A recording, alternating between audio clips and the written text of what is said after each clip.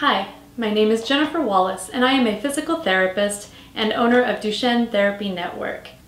This is the second in a series of video blogs put out by Duchenne Therapy Network and sponsored by CureDuchenne. The title of this series is Physical Therapy Tips and Tricks for Those with Duchenne Muscular Dystrophy. The first video was an overall view of essential stretching for those who have Duchenne to help increase their flexibility throughout their lifetime. This one goes into a little bit more of a concentrated area on ankle mobility, which is a primary area of concern for those with Duchenne.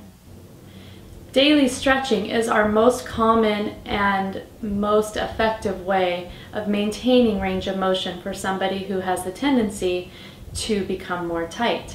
Stretches should be done daily for someone who has Duchenne muscular dystrophy. At least 4 to 6 times per week is recommended, and that's the way it's written in the guidelines for those with Duchenne.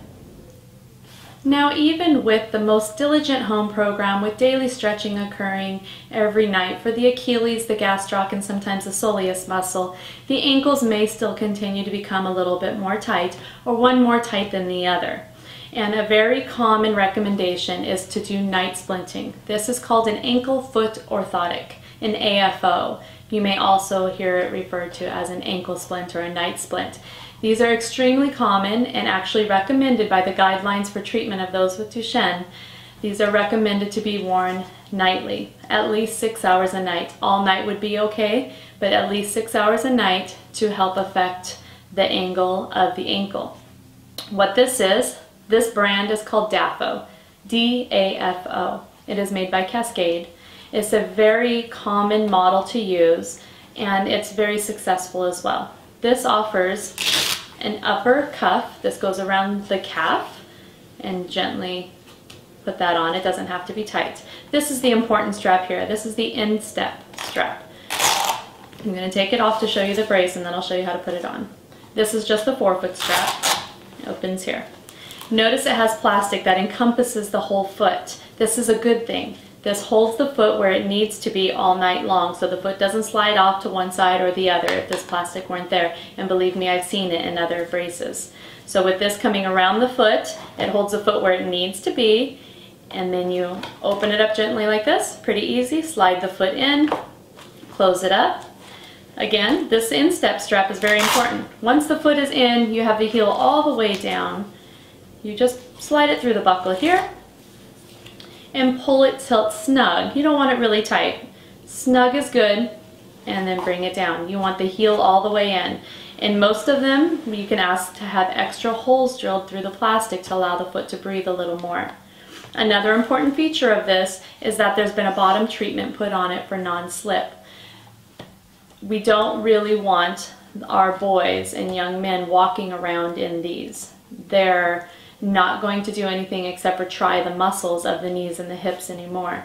So, sleeping all night, sometimes they have to get up to go to the bathroom at night. So you put the bottom treatment on just for that trip to the bathroom and back to keep them safe.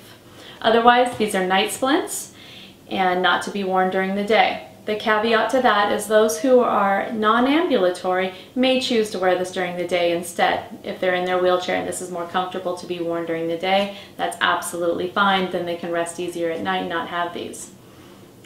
Introducing these to the boys is sometimes tough, but it's very doable, and you just have to approach it in a way that works for them. Maybe start out during the day so they understand what it is, and then move it to nighttime use. Maybe start out, you're going to have a pair of these. Maybe start out with one night, the other the next night, and just do every other foot until they're used to them, and then have them wear both all night, at least 6 hours a night.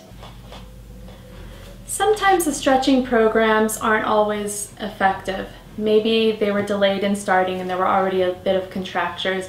Maybe the schedule didn't permit, or your child wasn't as cooperative with the stretching program. Whatever it may be, sometimes ankle contractures still do happen.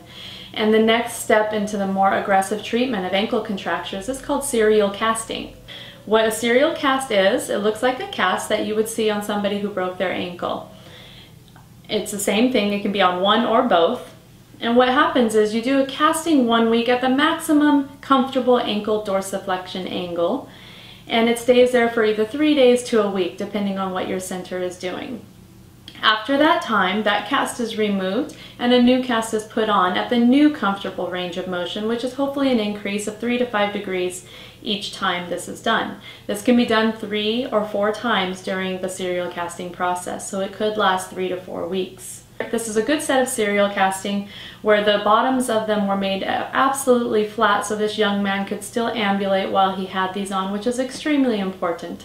We don't want any of the boys who are ambulatory who go through serial casting to become weak because they were resting during serial casting. So these have a flat bottom. They have a significant amount of the cast cut back by the toes to allow for air circulation.